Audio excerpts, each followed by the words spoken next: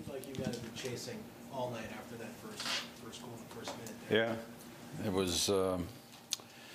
We were. You know, it was 1-0, then it was 2-0, and at that point you're chasing. It was a typical Pittsburgh game. You know, they muck it up pretty good. That's just the way they play there. We knew that going in. We tried to talk about it and get after that this morning about the type of game that it was going to be. Sometimes you play a couple teams like we've been playing, they're wide open and just kind of moves freely up and down the ice. And then there's other games where, you know, there's not an inch to be had out there, and you got to fight for that inch. And we knew that was the type of game it was. So when we went down 2-0, that made it more difficult inside of the way that they played the game. And then you looked like you get a power play goal there. What was the call? Like, was there interference in the goalie or on Mika's one that didn't count? Well, they called it off, so they said no. I didn't challenge it. I thought that Kreids was doing a great job in front, but his feet were in the paint and got tangled up at his pad. I think being in the paint was the determining factor for me.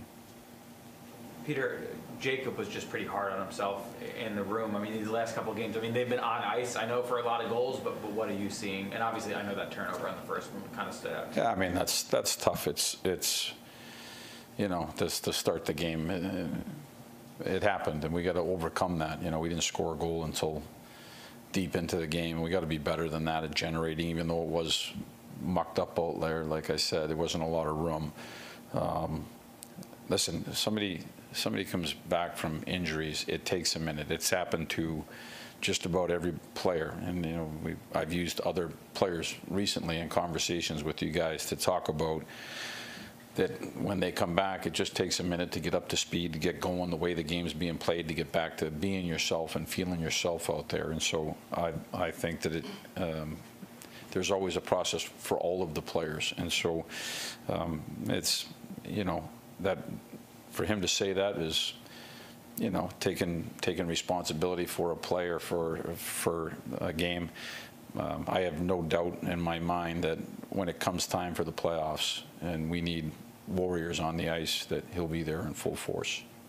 There have been a lot of games this year where you've maybe struggled to create offense, and you've double shifted Artemi. You moved him up, yep. And I'm wondering why you didn't do that tonight. I did. Well, I played really late, right? Yeah. So the way that we were playing the game, I still think that we had defensively, we were doing some good things.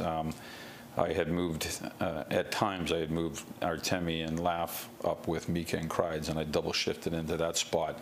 I actually think that line's been pretty good for the last couple games. They were good in Arizona, and then I thought that they were doing a good job tonight. They played a lot of shifts against Crosby's line. I thought they were playing pretty good, and so as the third period, we made that decision. It's not something I do in the first period. I let the game go through and see if guys catch their stride. But you know, both Laff and Artemi did do double shifting with Wenberg and Capo, and I think they might have been out there for one of the goals. Yeah.